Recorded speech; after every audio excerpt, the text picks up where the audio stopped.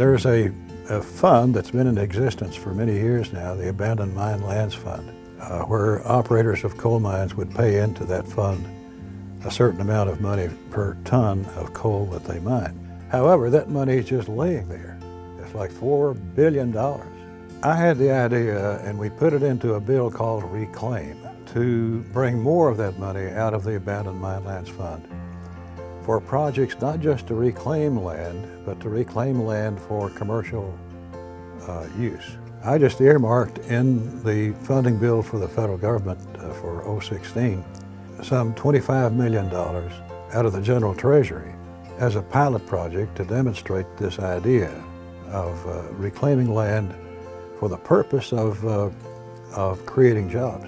Just during our administration, we have utilized $30 million, and we've been using it in a very focused, laser-like, very intentional way. As opposed to spreading it out a mile wide and an inch thick, we're being very focused. The very first project that comes to mind is in Bell County. It's the Elk Wildlife Viewing Center. This is an unbelievable project, 12,000 acres of reclaimed mine land. The second program that comes to mind is the EEC program. This is a program where we're retraining thousands of laid-off mine workers and folks out of jobs that aren't there now, but the skills are still there. The third project that comes to mind is the Kentucky Enterprises Industrial Park in Pikeville. This was money that was used to build spec manufacturing sites, and the very first tenant has already signed up, Silverliner, but they are building custom tanker trucks that are manufactured for use on multiple fronts all over the world. The fourth and final pilot grant project that comes immediately to mind is the East Park Infrastructure and Development Project in Greenup County.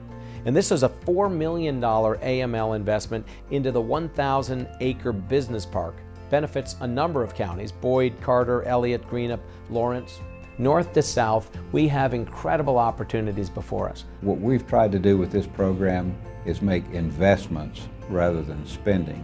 So we're focused on trying to create jobs, create sustainable enterprises that if we look at this 10 or 20 years down the road, we can be proud of what we did, that the money was well spent and that there was a proven benefit for the economy of the area. As I say, over these last 3 years, 16, 17, and 18, we were able to bring home $80 million to Kentucky to use for these projects, things like this. But it has the effect of causing localities to be thinking about what can we do to improve the economy in our community, our county.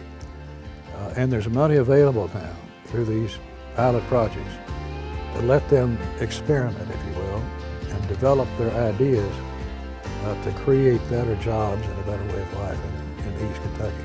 I'm grateful to Congressman Rogers, to the AML program itself, and I would have the people of Kentucky know we are being good stewards of these monies, and we are making sure that they are being spent where we will get a great return on our investment.